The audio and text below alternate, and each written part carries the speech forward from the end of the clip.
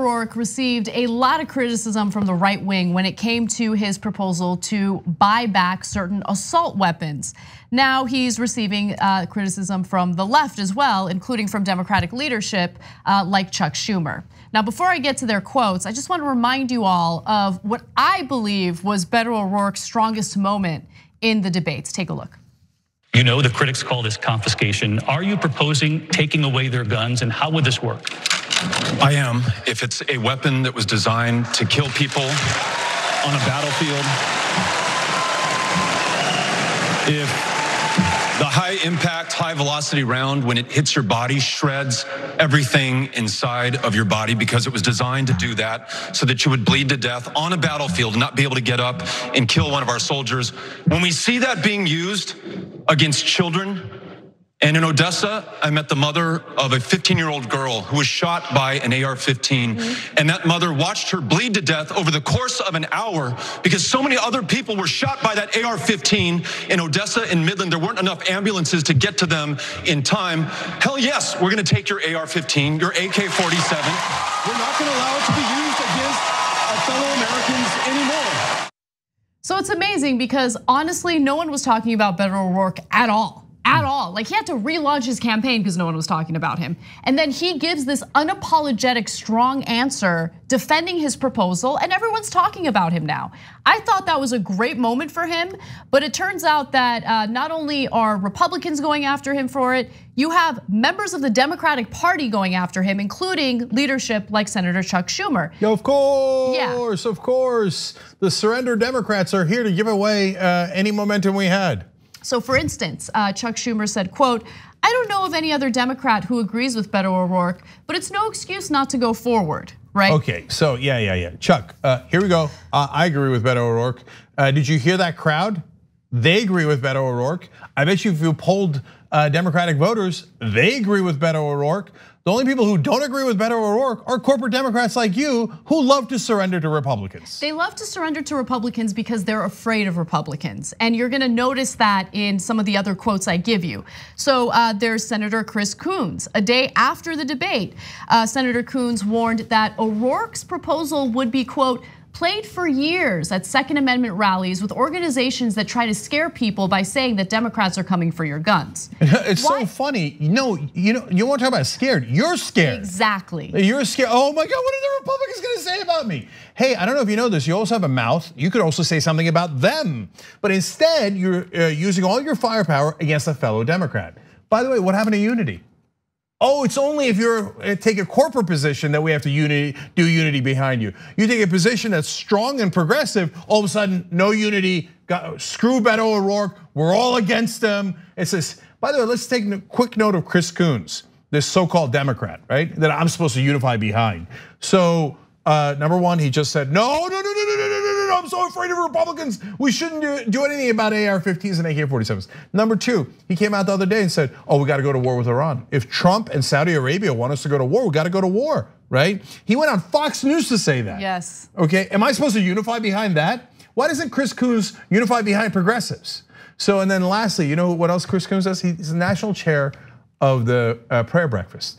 So these are religious fundamentalist nuts that go around the world trying to ban homosexuality, and in some cases, even the death sentence for homosexuality. Like in countries like Uganda, they pushed for that. And TYT Investigates has broken other stories about how they were involved with the Russians. Check that out on TYT.com. And Chris Coons is like, these are my fundamentalist friends. No, Chris Coons is not my colleague. He's not a colleague of any progressive. His job is to sell us out to Republicans. And then you have Pete Buttigieg. Pete Buttigieg said over the weekend that he thinks the Texas Democrat played into the GOP's hands with his comments. Again, more fear about the right wing. What's the GOP gonna do? What's the GOP gonna say? And then you have a member of the GOP who is labeled incorrectly, Senator Joe Manchin. He's supposedly a Democrat, but he told reporters that O'Rourke is, quote, not taking my guns away from me when asked about the program. And here's a direct quote, Beto's one human being, he gave his own opinion, okay? I think it was very harmful to make it look like all the Democrats. I can tell you one thing, Beto O'Rourke's not taking my guns away from me. You tell Beto that, okay? Now, Beto knows about this, knows about the resistance he's receiving in his own party, and he was asked about it during an interview with Chris Cuomo on CNN, and I liked his response. Take a look. What you said plays right to the heart of fear of people who don't want to give on any of this. Beto, they're working a deal hard. I've been talking to Democrats that are involved with it. They felt they were getting somewhere. They don't feel that you helped because you played into the fear of a slippery slope. Universal background checks, red flag laws, fixing NICS, making it more info shared, doing real things. They may not be able to get it done if people are worried about confiscation. Listen, if they had made some progress already, I might buy that argument. But many of those Democrats are complicit in what we see right now. I mean, the Republicans are the most obstinate and the most obstructionist and the most in the pockets of the NRA. But it's been a bipartisan problem that the Centers for Disease Control couldn't even study gun violence. True. That here we are in 2019 and we still don't have universal background checks or red flag laws, or we allowed the assault weapons ban to expire even though it did so much good and saved so many lives. So this old policy and tactic of relying on polls and allowing the NRA to set the terms of the debate no longer works for me and no longer works for this country. Yeah, that's a great answer by Beto. So look, I feel kind of proud, to be honest, on my analysis of this from day one. Look, I told you Beto was a mixed bag. When he went with the Obama consultants, it was a disaster for him. We said it was going to be, and it was, and he dove in the polls. He went from being running as a clean candidate, no corporate PAC, et cetera. He still runs on no corporate PACs, but he made a wrong decision. But I told you, he actually has good instincts, right? And so here's his good instincts coming out. And so he's a mixed bag, and I'm glad he's in the race. Cory Booker is very similar. Some things where I go, God, I wish he hadn't done that, but some things that he does great, right? Other people like Buttigieg coming in talking, well, I know Norwegian and I know Farsi, and then backing a lot of conservative talking points. Yeah. And here he is again on an issue that matters a lot. Oh yeah, I'm scared of Republicans, and so I don't want to take their AR-15s away. I mean, fear, we're talking about fear. The real fear that the American voters have is that their kids are gonna get shredded by an AR-15. Yeah, and it's not as if there's been a ban on assault weapons before, right? In the state of California, for instance. So it's not like we're talking about something out of control, it's never happened, this is unprecedented. It is a gun buyback program specifically for weapons of war. Yeah. So I don't know, like, again, when you have a party that operates from this foundation of fear, they're never gonna get anything done. They're always gonna concede to their political opponents, and it's frustrating. And I really do commend Beto in this particular instance, and he should keep going in this direction, because when you're unapologetic, when you're strong, that gives people something to vote for, something to support. When you come from a place of weakness, who wants to support that? I'm not gonna go to the polls and vote for that.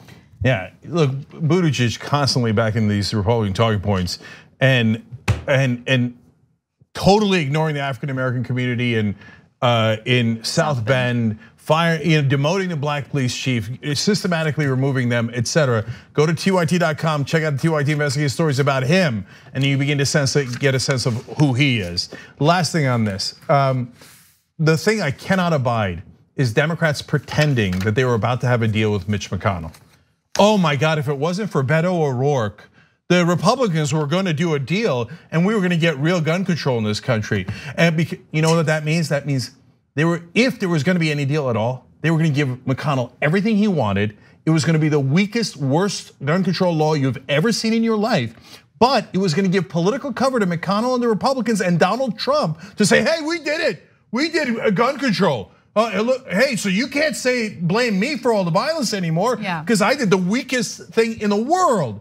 So, oh, boo-hoo. Hey, Chuck Schumer, I thought you were a master legislator along with Nancy Pelosi.